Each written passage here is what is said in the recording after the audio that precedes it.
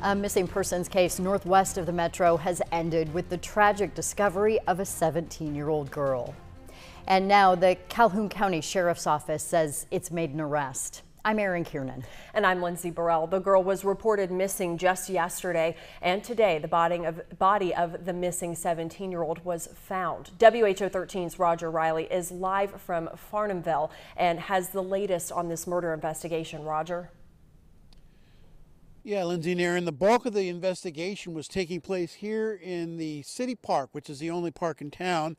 Jerry Everhart lives just across the street from the park. I woke up and the streets and the park was clear full of police cars. I mean, Highway Patrol, BCI, I mean, 3 or 4 counties around here. There's local police, everything was just solid this morning.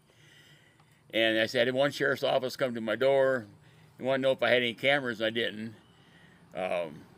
They said they were missing a girl, and that's all he would say.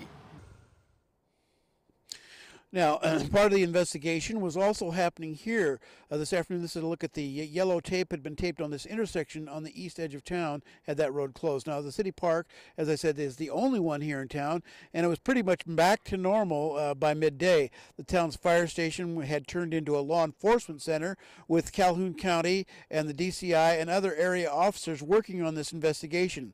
Jerry Everhart told me that this small town usually is pretty quiet. Not much ever happens here. This is the first time I've ever happened I said, I've been here 57 years, and that's the first time I ever had anything like this happen. Wow.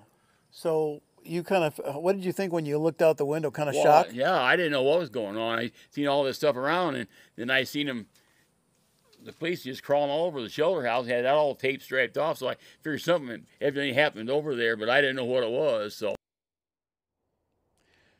Now, I did also speak with Calhoun County Attorney Ben Smith, who told me that there was nothing new that they could add. The investigation is still ongoing.